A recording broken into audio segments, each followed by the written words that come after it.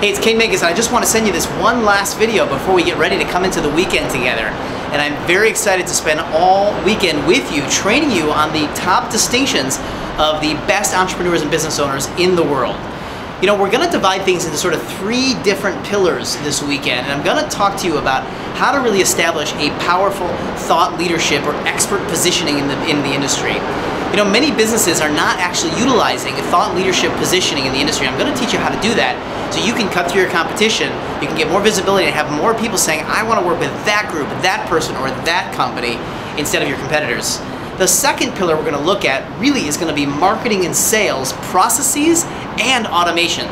So we're not only going to dive into what are your lead generation and your marketing funnels, your relationship funnels, and also your sales processes, but we're also going to look at the automation and what are the best practices of automating everything from the lead gen to the actual sale. We're going to also look at the psychology behind those elements so you can understand what causes people to make decisions so that you can implement those into your business funnels and have more people saying yes to you. Finally, we're going to look at presentation techniques.